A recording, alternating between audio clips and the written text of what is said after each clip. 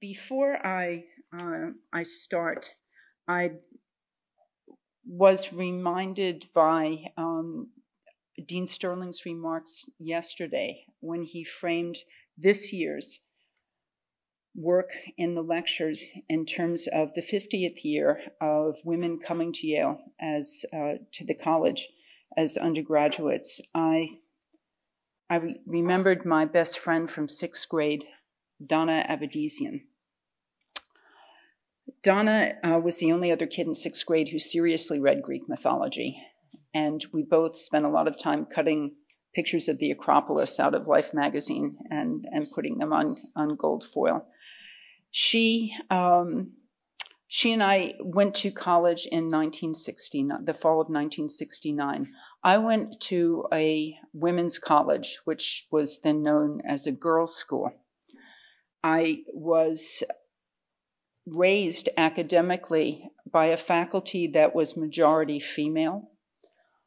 Many of them were working moms, which meant that I grew up academically knowing it was normal when a child had an ear infection that the child would be in the professor's office hours. And this told me that it was okay for me to have a serious academic profession and be a working mom. Donna came to Yale. She could not have had a more different experience in terms of nurturing. Nurturing is in scare quotes. She was in that pioneering class. Despite the decision of the Yale admissions office, Yale University was not having a Galatians 3:28 moment in 1969. Donna felt out of place for much of the time that she was here as an undergraduate. She was the wrong gender, being female. And she also felt like she was the wrong ethnicity. She was not Northern European. She was Armenian. And she felt othered a lot of the time. By the time she graduated from Yale, she was a magna in her English Lit degree. She started graduate school in literature. She ended up getting an MBA. She went out and conquered the universe, and Yale meant a tremendous amount to her in lots of positive ways.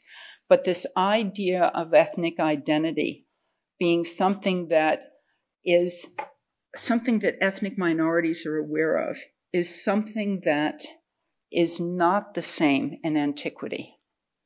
Every minority in the Roman Empire was in the sense of all the other peoples in the group. Ethnicity went by city in terms of how it was imagined. So, in a city-to-city basis, there were different people groups. So, remembering Donna, grateful to her that she helped me get a jump start on reading Greek mythology when we were 11 and 12. We also heavily crushed on Mr. Darcy. And thinking with ethnic difference, I want to then move into tonight's topic, which is gods in the blood. Here we go. I ended yesterday's lecture by pointing to the ways that Paul's Christology assumed the active agency of many non-Jewish gods. Christ parousia, I suggested, was something that Paul envisaged as a theomachy, a battle of the gods. As the eschatological agent of Paul's God, the biggest and best and highest God, Christ, the Davidic warrior, would soon return to bring all these other deities into line, whether in the heavens, on the earth, or beneath the earth. That, by the way, is a Roman priestly formula for declaring war. Those are gods, and somehow that's in Livy, and it's also in Philippians 2, as you know. Whether in the heavens, on the earth, or beneath the earth, all these non-human knees would bend to the glory of God the Father. But before we plunge back into the God-congested first century and retrace how Paul and Christ ended up tangling with so many other pagan gods, we first need to consider a defining moment in 20th century New Testament scholarship. E.P. Sanders' landmark 1977 study, Paul and Palestinian Judaism. Among Sanders' many goals in that great book was exposing the pejorative and systematic anti-Judaism of modern New Testament scholarship, especially the obsession with Jewish legalism and works righteousness, scare quotes, the list of 613 commandments, and Jews either smugly or anxiously ticking through the list to make sure they were going to be saved. Sanders urged that was simply a misdescription of Second Temple Jewishness. And this vigorous and entrenched misdescription, he said, was in service of foregrounding the especially Protestant principle of justification by faith. I looked up on my phone, and my phone didn't cooperate. The year that Caseman's great commentary was published, the commentary in Romans, I think it's 1980. He said, well, Paul isn't really anti-Jewish. He just doesn't like the Jew in all of us, which means it's, never mind. That's what Sanders didn't like. And that's what he wrote this big, thick book. One of the things he wrote this big, thick book against. In John Barclay's optative assessment of 2015 and his important work, The Gift, Barclay says, Sanders, and I'm quoting him here, Sanders vanquished then prevalent caricatures of Judaism in ways that altered all subsequent discussion. 1977, Caseman's 1980. I wish.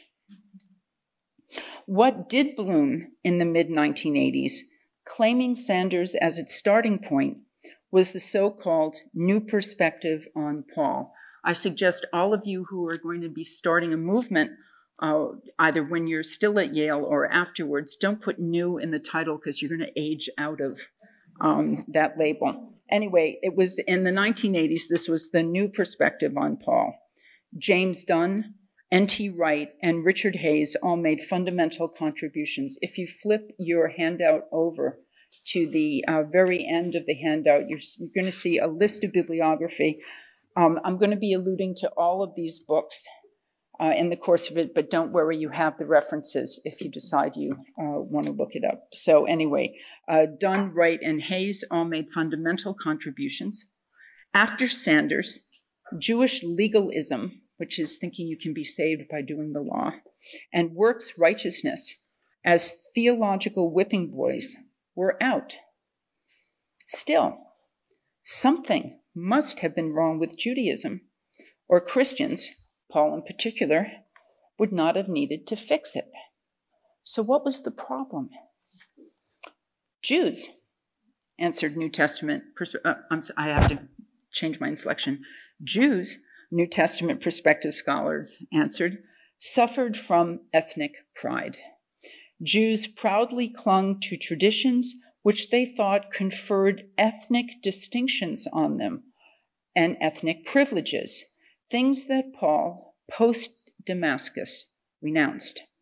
Sanders had rehabilitated Jewish law, perhaps, and Paul therefore did not renounce it. What Paul did repudiate instead, said these scholars, were the law's ethnic identity markers: circumcision, kashrut, Shabbat, traditional purity protocols, temple worship, and so on. If this sounds to you like much of the content of Jewish law, you're right. In any case, said the New Perspective scholars, Paul's was a post-ethnic gospel. Paul was a post-ethnic apostle. Torah wasn't the problem with Judaism. Jews were. Welcome then to tonight's lecture, Ancient Concepts of Groupness, Sungania, and that word is in the top of your handout. In antiquity's geocentric universe, divinity, as we saw last night, was a category of power. that bridged heaven and earth. Another such ancient bridging category was Sungunia. The word means kinship, and it implies a biological or blood connection. Sungunia also spanned heaven and earth. Gods and their humans in antiquity formed family groups. Within these units, gods, of course, were the senior members. Their humans owed them fear, loyalty, deference, and respect. In a word, pietas. Gods and humans were the two key populations in ancient empire, which could prosper only if they cooperated. Achieving such cooperation was the goal of what ancients conceptualized as paternal inheritance, literally a patrimony, and that's the second item on your handout.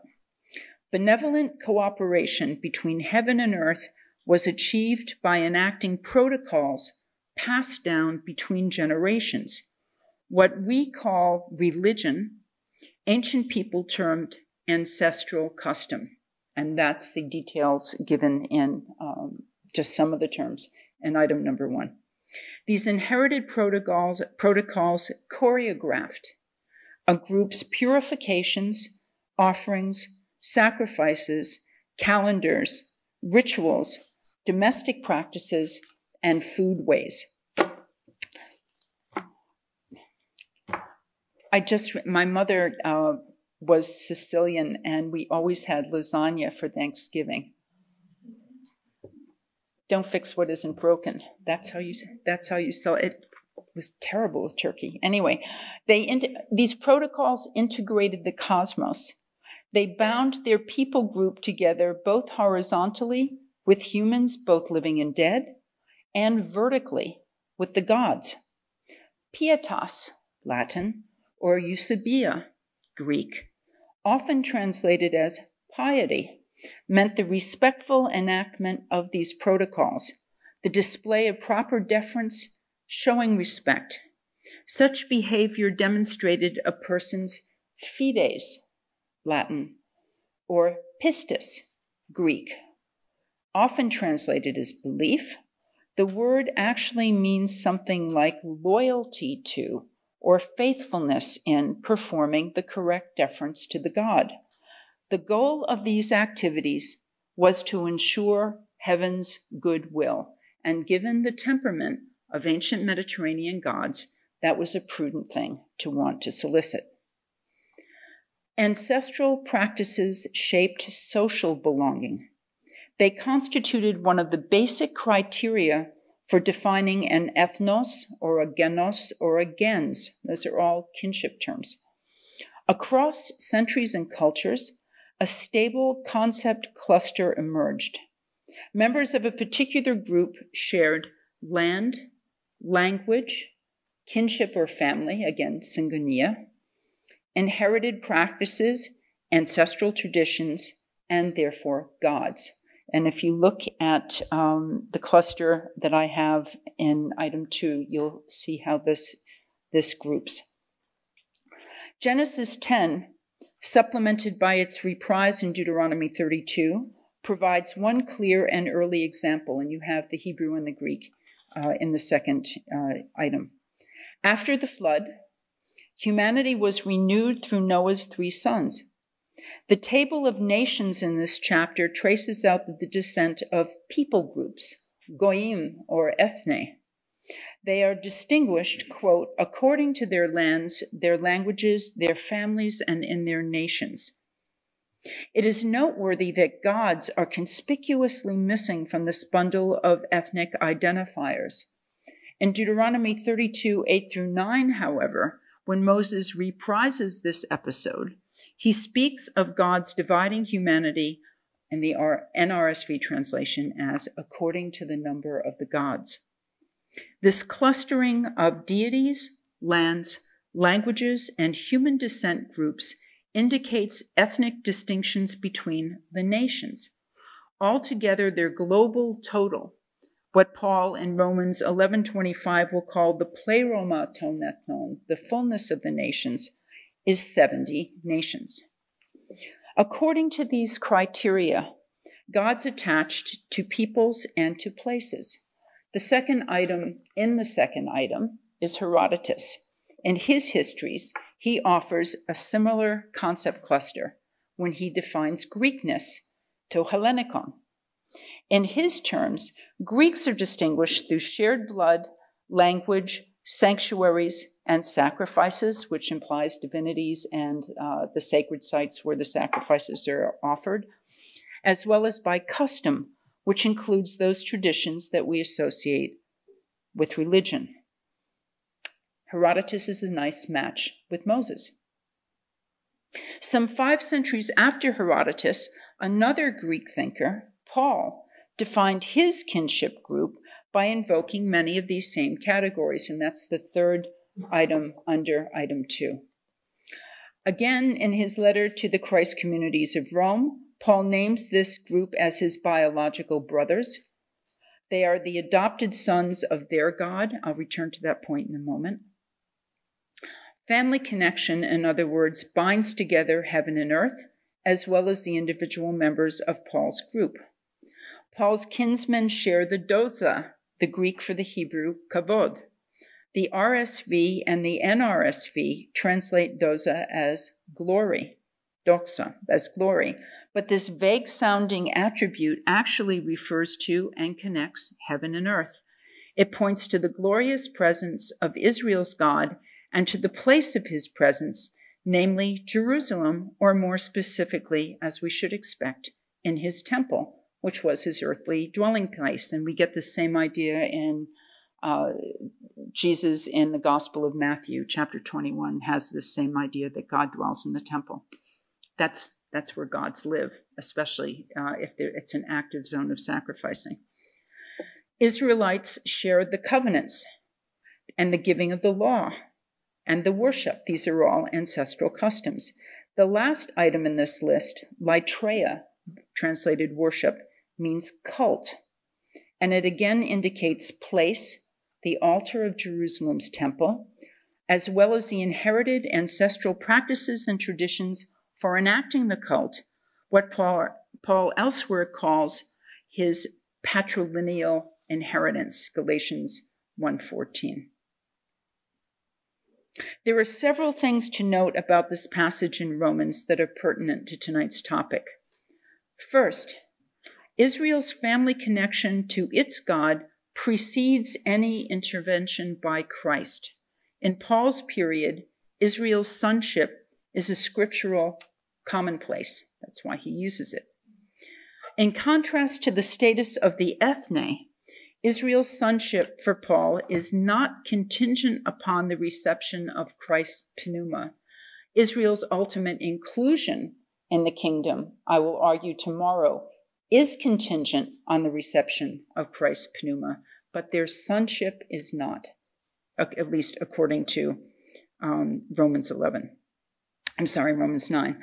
In contrast to the status of the ethne, the sonship is part of the family relationship. But note, however, that Paul fastidiously casts Israel's sonship as adoption, huiothesia, precisely because the family connection is not biological. The Jewish God took no sexual partners, human sexual partners. If humans are his children, they are not begotten, but made.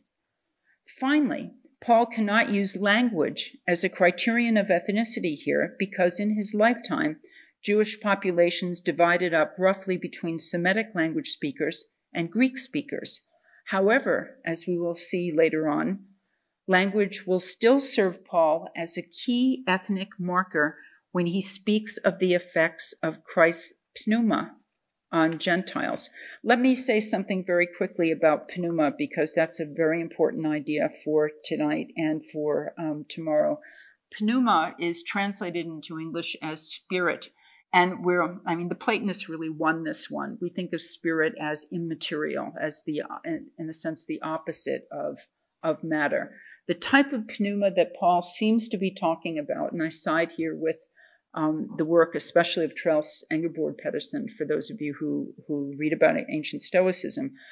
Pneuma is very, very fine stuff. It's very, very fine stuff, but it's still stuff. It's not immaterial. It's material. Yeah, okay, that's what it is. All right. Think Ghost, Patrick Swayze. You can still see him. Okay. Okay. Family connection also implies affective bonds, not just biological ones, at least I hope. Love binds gods to their peoples and to their lands, and vice versa. Number 3 on your handout gives a late Roman statement of this cluster from Libanius by way of Laura Nasrallah. Thank you, Laura, for the reference. Deuteronomy 7 gives you references to this affective bond in a much earlier text. However, for majority culture, this kinship and affect connection between gods and humans indeed expressed biological family. Mediterranean gods did take human sexual partners and had unprotected intercourse. And I don't know what the shower of gold would constitute, actually, but important rulers were the progeny of such divine human unions, such as Alexander the Great, the families of his successor generals, and Julius Caesar. Divine connections were politically useful, and they still are, reconfigured differently in American election years. I'm not going to talk about that.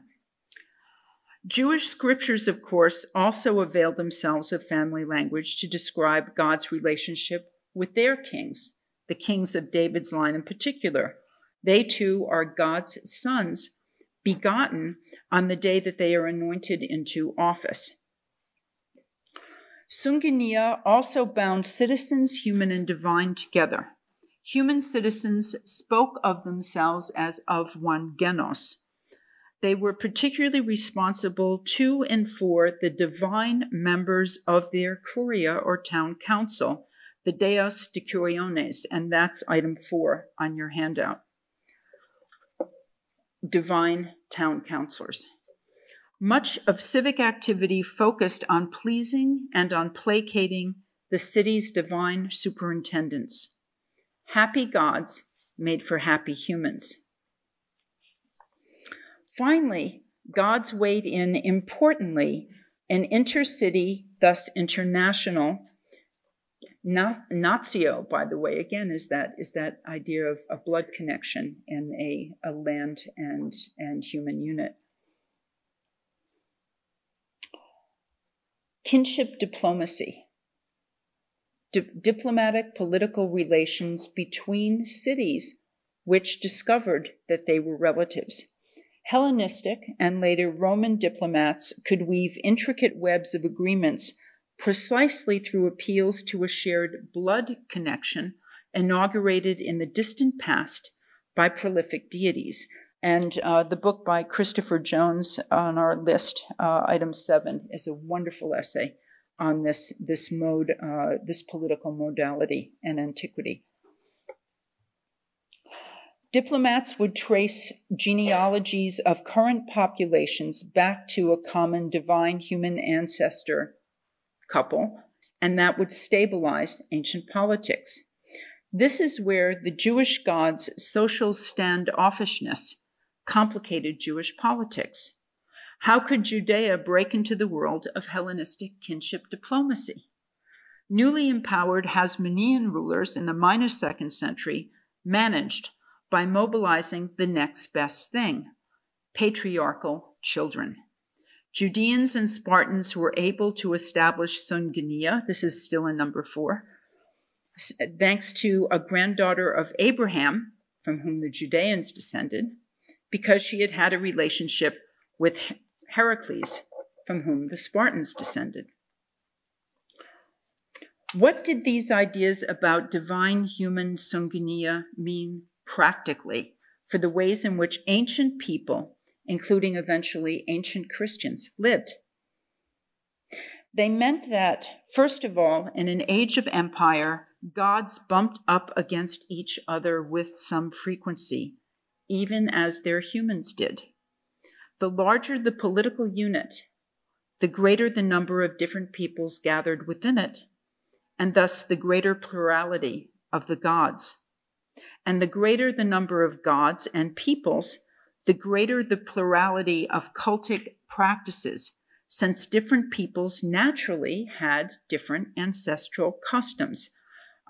James Reeves, a Roman historian, has referred to the religious situation in the Roman Empire as chaotic, and that's not a bad description. It was certainly busy.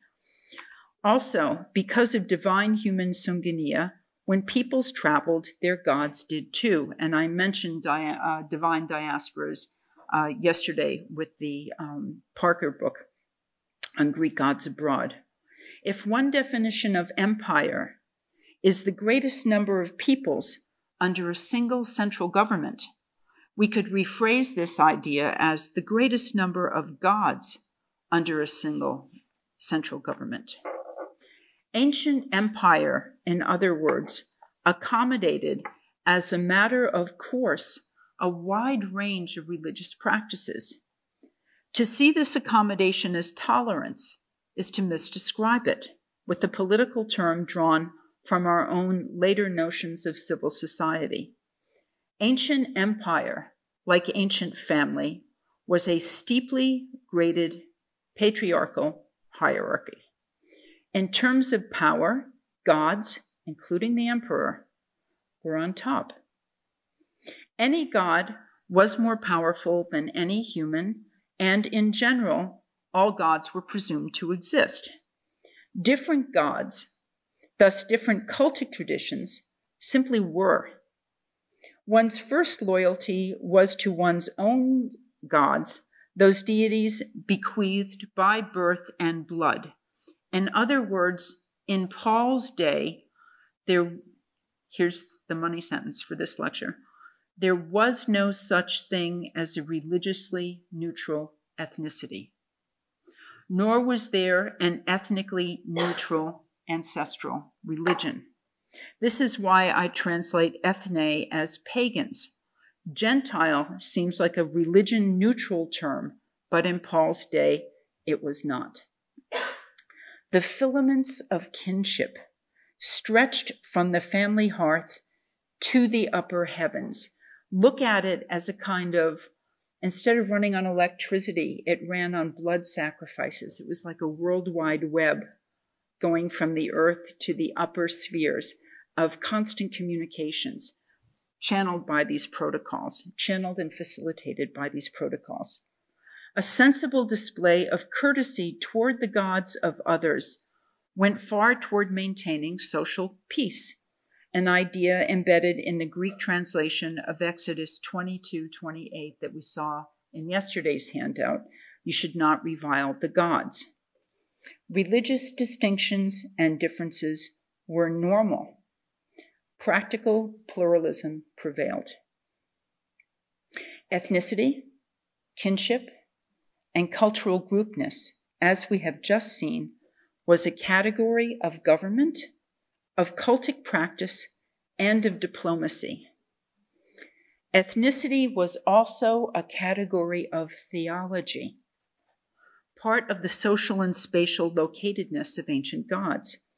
Greek gods were Greek, Roman gods were Roman, Egyptian gods were Egyptian, even when, like Isis, they wandered widely. This raises a delicate question. Was Israel's God Jewish? The answer we get depends on which ancient Jew we ask, but I think for Paul, the answer, according to the ancient criteria of ethnicity, is yes. Since the time of the Exodus, indeed during the very days of creation, according to Jubilees, which is number 5 on your handout, Paul's God had declared himself to be Israel's father. And it's a very important passage in Jubilees.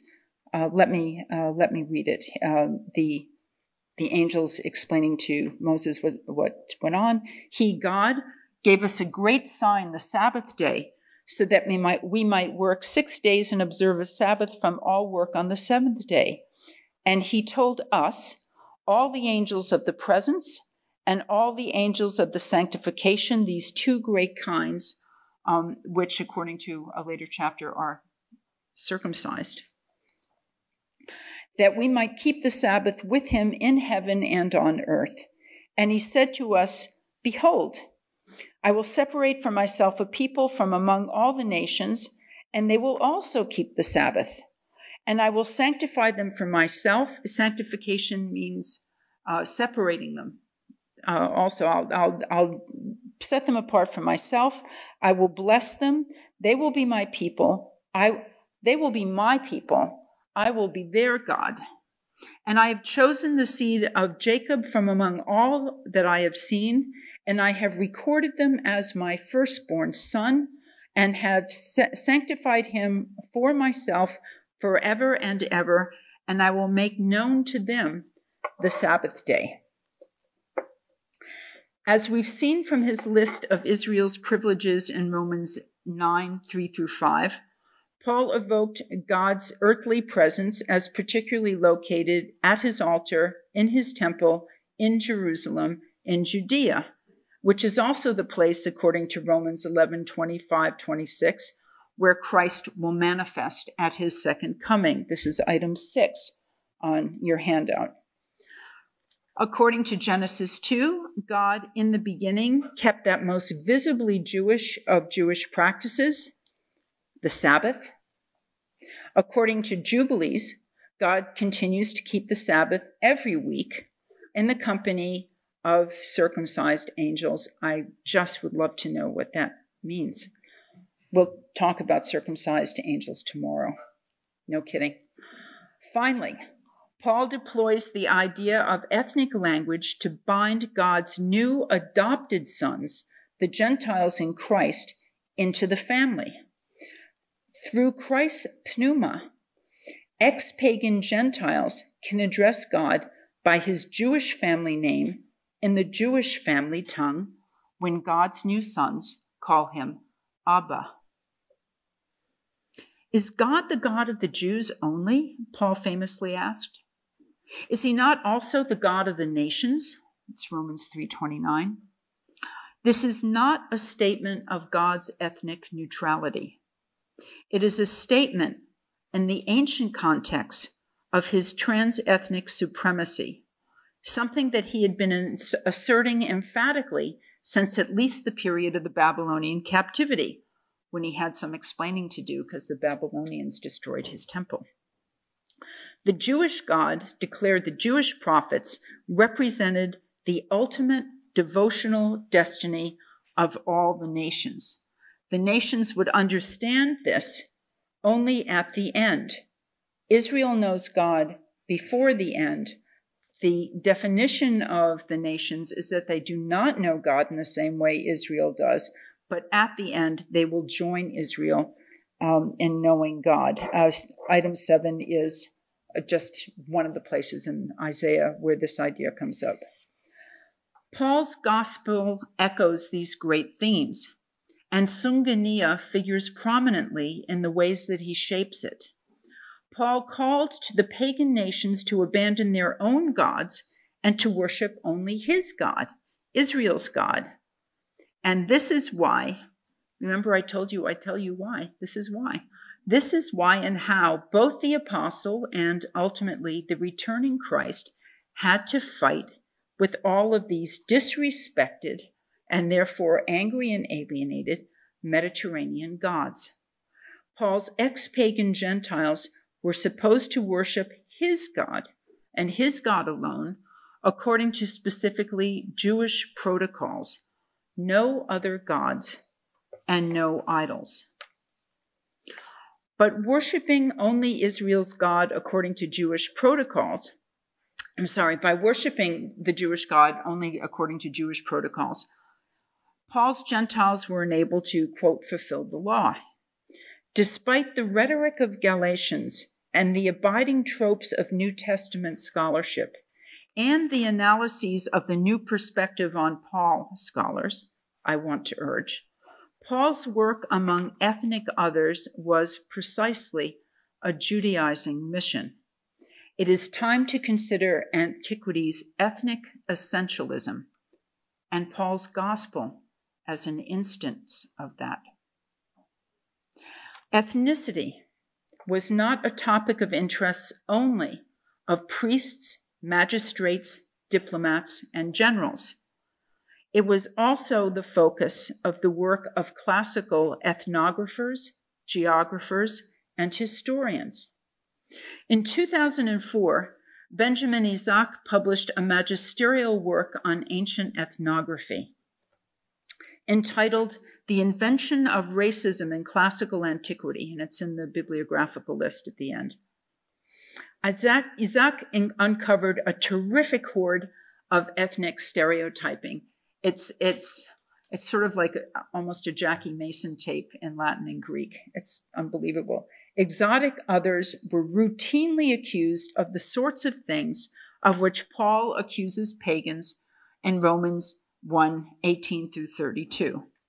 Toxic social relations, bad sex, wrecked families, and atrocious cultic activities. Antisocial practices, especially, this is a version of Not in My Backyard, especially cannibalism, incest, and murder, were typical of ethnic minorities. Really? No, not really. But it's how the classical ethnographers defined Greekness and Romanness by using these ethnic others to talk about what was terrific about themselves. It can be a challenge to find a classical author who has a kind thing to say about Egyptians, Celts, Phoenicians, Jews, Germans, or Persians. Greeks had said awful things about Persians. You remember there was a bit of a confrontation between the two of them earlier than our period. But once power shifted west, Romans said exactly the same negative things about the Greeks. The Greeks, like the Persians before them, were naturally crafty, dishonest, effeminate, slavish, and so on, and so on. In the great identity conflict between us and them, they always look pretty bad.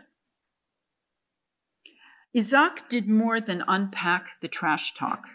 He also explored its scientific underpinnings, how ancients theorized their ethnic stereotyping. Ethnic behaviors were set in cement, so to speak, by the original ethnic environment.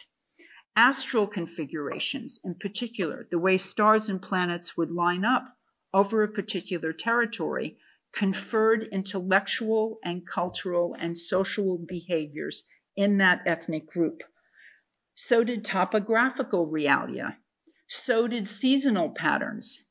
Negative environments caused certain cultural, intellectual, and temperamental behaviors to become hardwired in these different groups. In short, people were as they were because that's how they were. And even once they wandered, these innate characteristics remained. Peoples were as they were, to use Paul's term, phusei, by nature. We are Jews, phusei, Paul said that he said to Peter in Antioch, and not Gentile sinners, Galatians 2:15. The New Revised Standard Version translates phusei as by birth. What it means, though, is by nature, phusis. Phusis is an essentialist category of ancient anthropology. Slaves, too, for example, were servile phusei, and women, of course, by their very nature, are inferior to men. Paul further states here that non-Jews, the ethne, are sinners, phusei. This is in part because non-Jews did not worship the Jewish God, and they compounded this problem by sacrificing before cult statues of their own gods. In the language of Jewish anti-pagan polemics, Gentiles made offerings to idols. They thereby partnered with daimonia, the lower gods, 1 Corinthians 10:20, and from this, all sorts of bad behaviors followed. let me say something about eating, and not just because it's 6:15. If you're sacrificing with a god, that's a medium of communication between the god. And this is also a trope in Christian martyr stories. If you get near an altar where a god or a daimonion, or a lower god, is hovering, and if, God forbid, if you eat some of the sacrificial meat, the god actually enters you. It's a kind of spirit possession, a negative kind, whereas the Christ pneuma is a positive kind. So don't even think about it. Just don't do it. Okay. What did it mean for Paul, even if it's 6:15? What did it mean for Paul to be a Judaios phusei? What, in other words, did all Jews as such by nature have in common? First, they worshiped the right God, not to their own credit in a sense, because that God had chosen them, but they worshiped him in the right way, because after all, this God had explicitly told Israel who he was and how he wanted to be treated. God had blessed Israel with special privileges as part of his decision to elect them to be his human family. Remember, he also has an angelic family, the B'nai Elohim. Covenantal circumcision was another such advantage. Further, Jews had been entrusted, Paul says in Romans 3:1, with God's logia, his oracles, his divinatory texts. They had the gifts, prerogatives, and privileges listed in Romans 4-5. As Paul will say a little later in Romans, all of these privileges and promises are the irrevocable gifts and calling of God.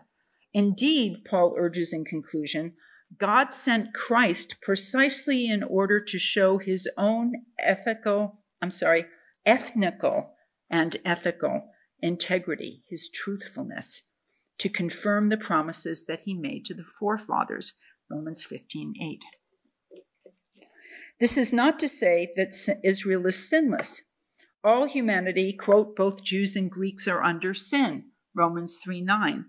But for Paul, sin, as so much else, is also ethnically inflected. Jews sin in Jewish ways, and pagans sin in pagan ways. All humanity together suffers the effects of life after Adam, namely sin and death. However, since he writes primarily, if not exclusively, to ex-pagan pagans, Paul spends relatively little time on specifically Jewish sin. He does lament that his genealogical brothers are zealous for nomos in an unenlightened way. Most of them seem not to have realized that Christ is the law's telos, the righteousing culmination to which nomos leads. That's Romans 10:4. In short, the Jews' prime sin, according to Paul, is that most of them do not recognize that Jesus is the eschatological Messiah. This is a circumstance so extraordinary that Paul has to mobilize divine fiat to explain it. God is currently and deliberately disenabling most of Israel from realizing that Paul is right, Romans 11:26, just as God had similarly exercised sovereign control over other events in Israel's history, Romans 9. In what way then do pagans sin? Well, they have more fun. What did pagans intend? What did Paul intend when he said that these ethnic others were sinners, phusei?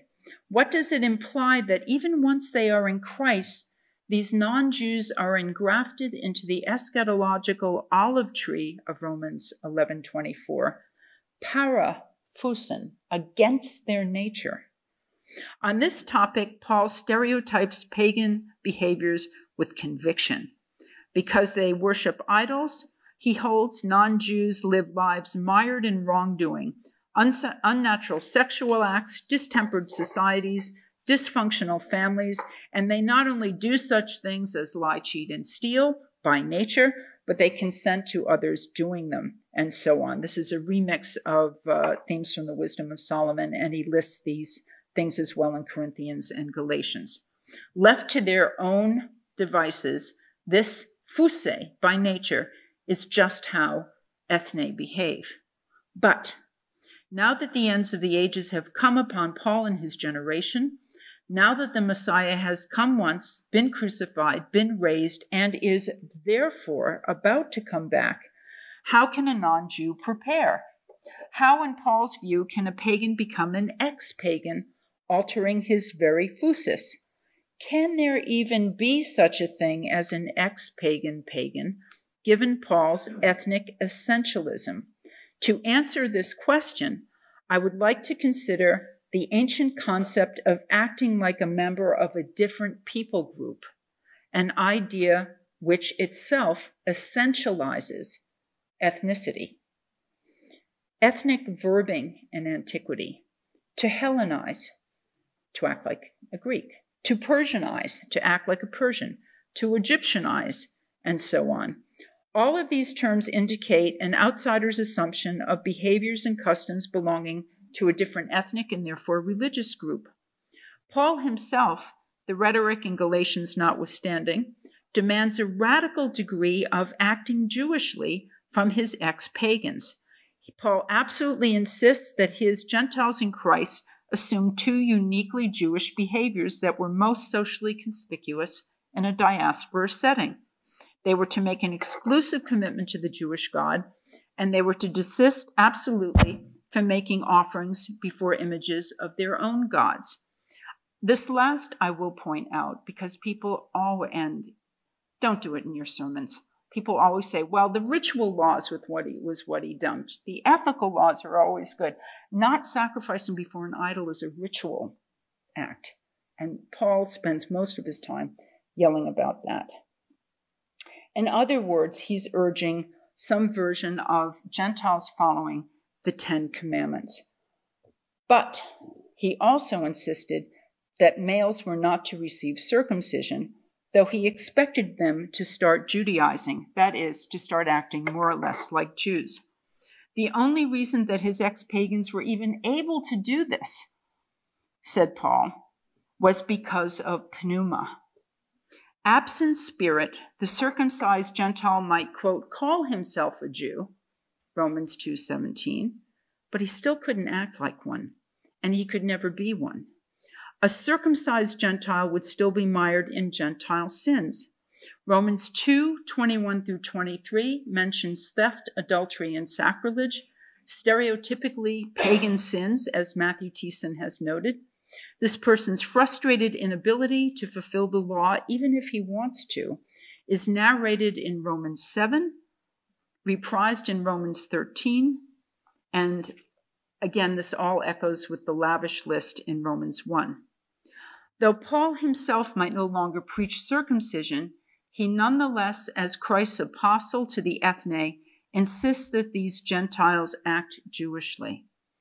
Acting Jewishly is the ancient definition of Judaizing. Paul expected Christ-following Gentiles to be uniquely enabled to act Jewishly despite their phusis, because they had been eschatologically altered by the infusion of Christ's Spirit. To nod to Matthew Thiessen's work again, proselyte circumcision was mere cosmetic surgery. Infusion by pneuma was deep gene therapy. That's really a nice thought. Spirit and spirit alone, said Paul, affected Gentile adoption. God's new sons remained of a different biological lineage. That's what it means to be adopted. They were not descended from Abraham, Isaac, and Jacob, the fathers, nor, he insists, could they be made part of fleshly Israel through flesh, which is where circumcision occurs. Pneumatic lineage is not fleshly, and that's exactly the point. By undergoing huiothesia katapneuma, by establishing a specifically pneumatic lineage through Christ back to Abraham, these Gentiles could now become, this is a Roman thought, they're adopted sons, so they are legitimate heirs, along with ethnic Israel. They too could inherit the kingdom. Their changed status was manifest in the brief moment between Christ's resurrection and his second coming, not ethnically, but ethically. New Gentile brothers, enabled through Spirit and despite their old phusis, could now fulfill God's law. That's Galatians 5:14 and Romans 13:8. In this way, Gentiles in Christ represent what Paul names the konektesis, the new creation. Their ethnic status is not altered, but their family status is. In terms of Mediterranean anthropology, that's a paradox. It's time once again to sum up. My historical argument has placed Paul within the universe of first-century ideas of divinity and of ethnicity, of theos and songonia. Both categories expressed, constructed, and coordinated relations between heaven and earth. Peoples were born into their relationship with their gods, as indeed Jews were to theirs. Ancestral traditions scripted the protocols for pleasing the gods and defined the ethnicity of both the divine and human members of the family. In short, all religions had markers of ethnic identity, and all religions were markers of ethnic identity. To characterize specifically Jewish traditions in this way, as New Perspective scholars did, is simply to observe that Jews, too, were an ancient people group. But this characterization by the New Perspective scholars was not value neutral. Ethnic markers, according to them, was what was wrong with Jews and with Judaism, which Paul in particular sought to correct. Galatians 3:28, there is neither Jew nor Greek, etc., sums up this program. Jews were particularist, Christians universalist, Jews fleshly, Christians spiritual, Jews are ethnic, Christians are transethnic. This putative historical description goes back academically to Bauer, arguably to Ephesians. The New Perspective's refinement was to shift the description to Jewish behaviors themselves.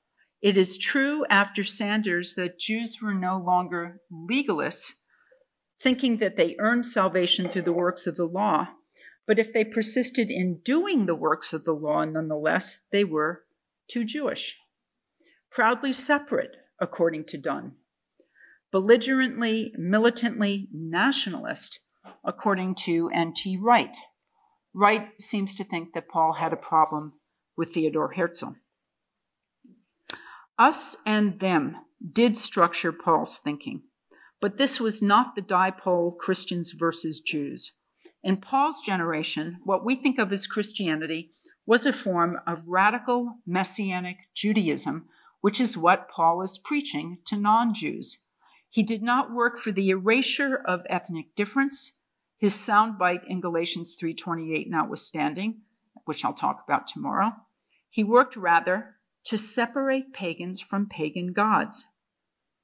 In the here and now, by his convictions in the brief here and now, Paul insisted that male ex-pagans in Christ not join this Jewish movement via circumcision, but he nowhere tells Jews to stop circumcising. He doesn't send letters to Jewish communities. He's sending letters to Gentile communities. He's telling Gentiles not to start circumcising. If he's talking to adults, obviously he's not talking to Jews because that train left the station. He thereby actually reinscribes ethnic distinctions according to the flesh because Jews are circumcised and Gentiles are not. Paul insisted that eschatological Gentiles are to be mercifully included in God's impending kingdom, but they are to be included as Gentiles. And if you look at number 8 on your handout, you'll see a long lineage of that idea in canonical and extra-canonical late Second Temple and post-Second Temple texts. And you'll also see in item number 9, Paul's reprise of this idea, Gentiles joining with Israel, but not joining Israel when God's last put out the light is spoken. Gentiles, in other words, retain their fleshly status, but that status is irrelevant to the redemptive process, since they have now been adopted. Gentile pneumatic status is all that matters. It is in this regard that Gentiles in Christ constitute, at this moment of the movement, the turning of the ages, a new creation. And it is for these Gentiles and for them alone that circumcision is nothing. Ancient gods did not take insult lightly, and neither did their humans. Paul experienced pushback from both groups, quote, insults, hardships, persecutions, and calamities. But separating pagans from their gods and redirected them to the exclusive devotion to Israel's God was the modus operandi of this apocalyptic Judaizing movement. As he turned pagans from their gods to his God, Paul was both a witness to and an agent of eschatological transformation. Divine pneuma had been poured out upon and into the nations.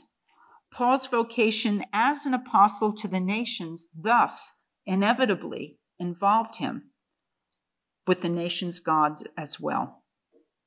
But Paul and his apostolic colleagues were not afraid. This uneven struggle between gods and humans, remember, gods are more powerful than humans.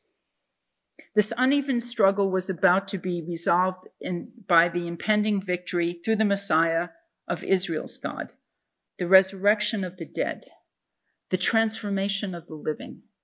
Tomorrow evening, we will consider what happens when time ends, and also when it doesn't. History and theology, identity and ethnicity, sameness and difference. We're steering by Schweitzer, and remember Reverend Hugo's billboard. See you tomorrow, I hope. Thank you. Thank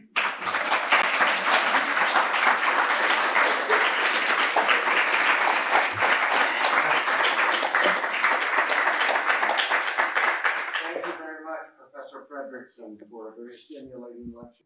Cher collègue. Okay. I have some thoughts about point 8. You know, as someone who worries about genre and thinks a lot about apocalypticism, this list looks more like prophetic eschatology than apocalyptic eschatology to me. Yes, you're absolutely right. Do you want to explain to? Yes, that, you know, the list of things that, the bullet points after pagans bury their idols, you know, space, time, the earth, and human bodies are the same as before. Yes. There's a big change in pagans worshiping the God of Israel and some ethical improvement, but it's not the kind of radical change that's involved in apocalypticism. So that either this is if these bullet points are the end time, then it's prophetic eschatology. But if it's an interim time, like the 1,000-year reign in Revelation or the reign of the Messiah in 4th Ezra, then comes, you know, the radical, you know, either the passing away of heaven and earth and a new heaven and earth that's quite different. Does everybody understand the point that was just made?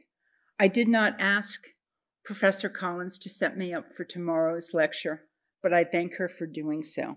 Good. The difference between prophetic eschatology and what's happening, or what Paul is convinced is happening, is something. Thank you. Yes, you made it more clearly than I did. So in point 9, I think all those things happen. Well, I think Paul's eschatology is somewhat apocalyptic. You know, Romans 8.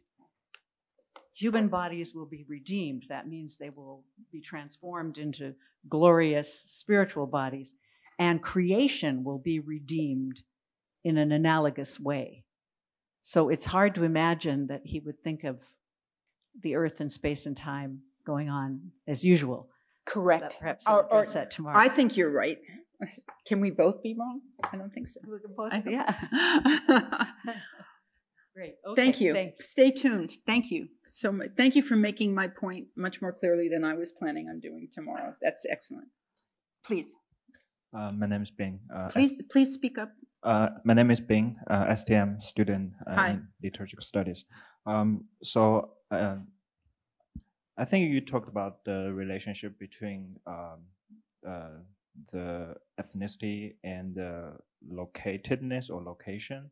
So I just wonder, when Paul said he flipped idea about the ethnic identity of Israelites in Galatians 4, in examples of Hagar and Sarah. Mm-hmm. It seems that he cut this relationship. So it's like. Does everybody hear the question and understand it? What can you speak into the mic and? Yeah. So the in Galatians 4, when Paul talked about Sarah and Hagar. Yes. So the Hagar Sarah dipole. Yeah. So it seems like he changed the ethnicity of Israelites to another location, but he said it's like allegorically.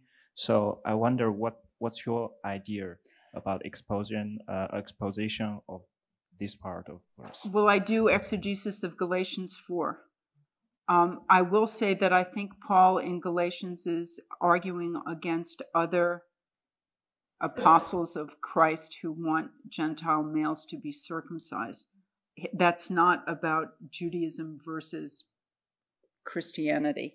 It's about two different modalities of the Jesus mission. And that's how I would look at that. And what I want to, Galatians is one of those particularly radioactive letters. The reason why I burdened you with so many pages of 9-point font handout is because I've tried to give you wallpaper against which to put Paul's letters. Galatians 4 can't give us its own interpretive context. We have to think with ancient ideas of ethnic essentialism and think about the context that